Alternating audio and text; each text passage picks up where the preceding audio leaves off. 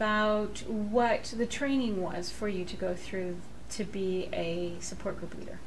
I went through my training with the Alzheimer's Association, and at that time there was only the Alzheimer's Association to do training. Now there is another group called the Alzheimer's Greater Los Angeles that also will train you. Some of the training is done online, so you can take courses online and learn the very basics from the very basics to the very end of the disease and how to handle your support group members through that. They teach you what Alzheimer's is, understanding that people think that a lot of times senility is the same thing as dementia. It's not. So you go through a clinical kind of information where someone asks you what is Alzheimer's, you should be able to answer that question.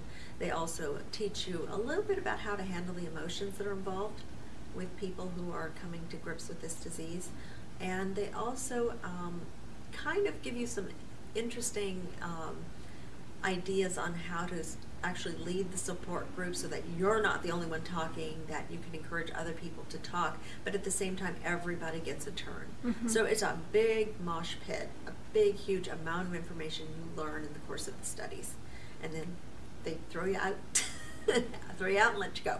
Okay. Yeah. And then you can go back for additional training if you want to. None of it is mandatory, but I try to do that, either take it online or go to another course every once in a while, because they do change. That's good. So it's not required, but you do get extra learning. Absolutely. To add Both to your groups have amazing online courses, webinars that come up, and you get onto their email list, they pop you off an email. We've got a class. It may not be close to you, so you don't go, but then it might be, just down the valley, and you can go. Okay. But they post all of them so that you know what's available to you. That's great on both sides, really. Absolutely. Both groups. So how many support groups do we have here in Santa Clarita? We currently have 5.